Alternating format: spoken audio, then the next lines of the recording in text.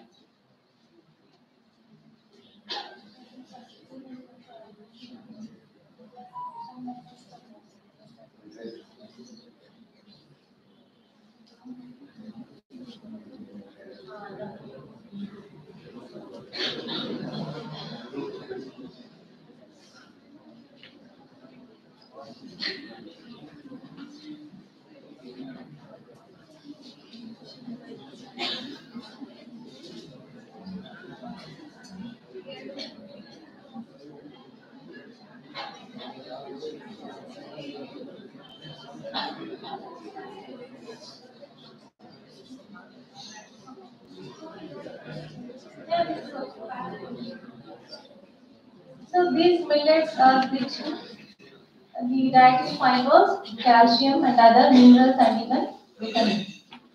Shouldn't go that. Next slide.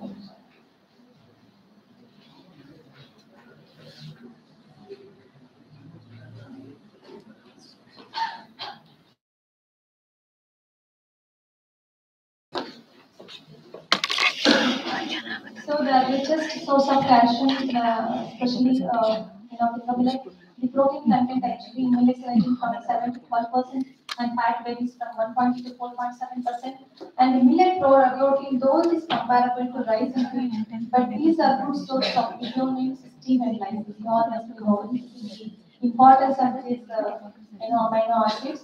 So these essential amino acids are having very significance who actually people who depend on vegetarian foods. So this is important thing and realizing the nutritional composition of these millets now they are being called as nutriceuticals. Uh, and also they are environment friendly since the pests and incidence of pests and diseases are also less when compared to rice, wheat, or other crops. So that is why we usually hardly use any chemicals, pesticides or insecticides or we hardly use. So that is why they are in environment friendly nature. So then health benefits. So by consuming these millets, what are the benefits on our health? Celiac disease. Celiac disease means you might be knowing. So millets are actually gluten free. Gluten free grains means only millets. So some people are having celiac disease, they're allergic for gluten. So for such people, millets are the optional foods. So then anti-diabetic properties. So millets actually by consuming millets we can definitely lower the blood glucose level because they are having low glycemic index. So that is why people who are having the type 2 diabetes, especially type 2 diabetes, and doctor also prescribe these millets. Then reduction in oxidation, stress management.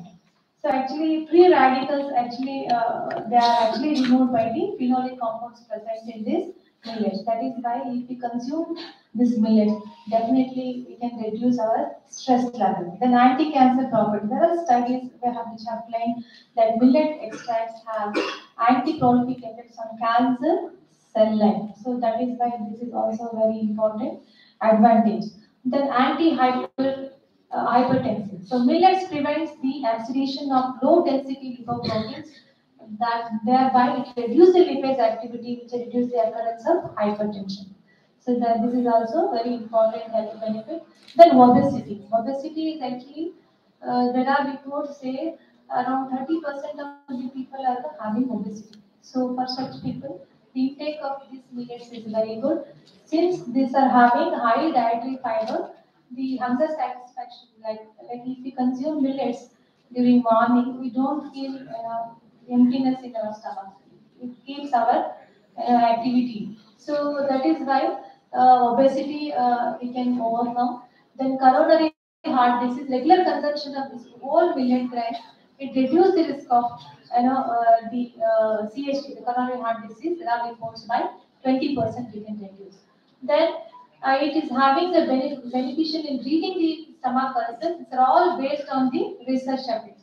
So by consuming these millets, we can it turns stomach to alkaline and prevents the formation of stomach ulcer. So that is why by consuming this, we can definitely reduce the effect of ulcers. Then for anemia control, yes, I already told finger millet is a very good source of calcium, calcium and also iron, specifically iron. So by consuming this finger millet, it helps in the overcoming the anemia. So it also helps in keeping the degenerative disease and liver disorders and asthma.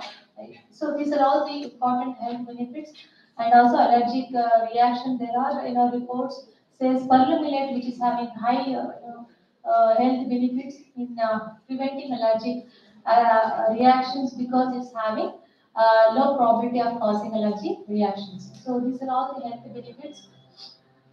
So you can see even in you can also Google this information. Millets are good gluten-free nutritive grains. So this we can definitely recommend people who are having gluten allergy.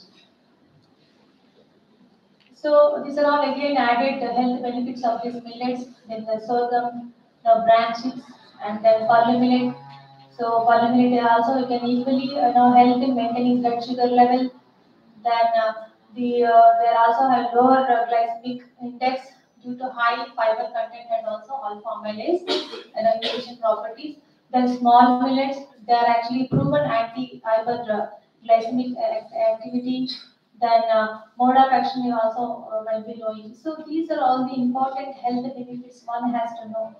Then the millet reduce already told obesity. Then millet process anti-tuberogenic property. There is also mentioned that millet phenolic it is having effective in prevention of cancer initiation and progression in vitro as all the cell proliferation in the range of 28 to 100. By consuming this millet, definitely we can manage this health disease. Then millet reduce hypertension as already told. So these are the important the health benefits and the nutrition, especially nutritional values since the most of the south district people consume finger millet. Finger millet is abundant in calcium, iron, magnesium as already told. There are also the well with amino acid methionine, so may be consumed, and so these are all important things. Then it is having more dietary fiber and minerals than we compare with rice, maize, and wheat. So, actually during drought, the finger millet was served as buffer against malnutrition, especially in areas where small and marginal farmers reside. So, with this, now actually during 1978 to 17, in ICA, Indian Council of Agriculture Research actually established 6 specific lead centers for the development of these small millets. So they identified Bangalore for ragi, they identified Dholi in Bihar for Koso millet, Dindor in Madhya Pradesh for Kodo, Andhra Pradesh, Nanjal place, it is considered for foxtail millet, Orissa, Semileguda. The centers were established at these particular centers for the research on these millets. In Uttar Pradesh, Almora, so that was designated center for Bonnet millet. So now actually at present we have more than 14 centers and 22 coordinating centers. They are doing research on these small millets. So we are concentrating on millet breeding, that is development of varieties, agronomy, the management factors, plant protection like pest and disease. So we are conducting research on these issues on all millets under different agroclimatic conditions. So with the management factors, with the good management of agronomy, so we can definitely expect around 35 quintals of grain and 60 to 70 quintal of fodder in finger millet and 25 quintal and 30 quintal of grain and 40 quintal of straw in foxtail millet and proso millet also we can have around 20 quintal of grain. Kodo is actually a very good crop when come after finger millet because even the productivity, if you compare with other millets, kodo is also hardy crop. The only thing is very few farmers are growing this crop. Then barley millet actually it comes up well in the high altitude areas, and even little millet and barley millet they respond for more water, though they are having less water requirement. If you give more water and nutrient, definitely they respond more and the productivity level definitely we can enhance. Whereas brown top millet is also a very good crop and a very good fodder, and we can also expect around 20 quintal of grain and 25 quintal of straw. So the among all small millets, finger millet and walnut millet and brown top millet, they are both they are very good, they have a very good grain as well as straw. And at different stations, based on geographical situations, we have developed different varieties of different millets for different states. I mean, different agroecological situations, we have developed different varieties. Because the one variety cannot come good in all the agroecological situations. So, based on the climatic factor, based on the soil, there are different varieties, and also there are varieties which are having resistance for pest and disease. So this is now in finger millet. So among all states have good number of varieties because it is growing in a larger area. So we can see the list of varieties.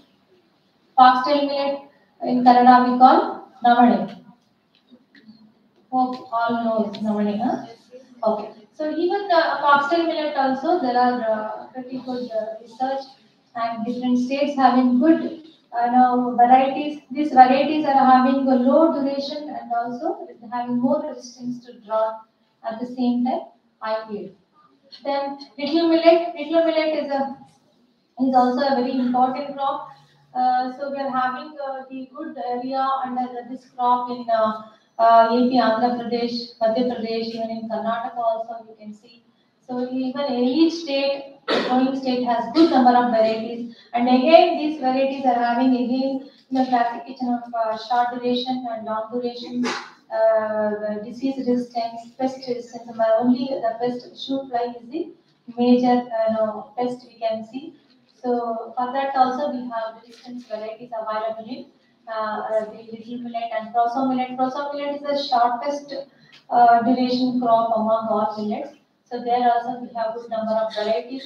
And from our university also we have good varieties in almost all millets. Then Kodo millet Tamil Nadu is actively engaged in the development of this varieties for this particular crop, and now even in Karnataka also.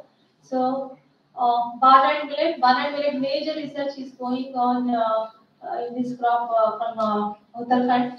So there are very good number of varieties, and also here Dharwad also has released good number of varieties. And these varieties are having short duration, higher drought resistance, and also higher yield. So these nutriceuticals definitely, if we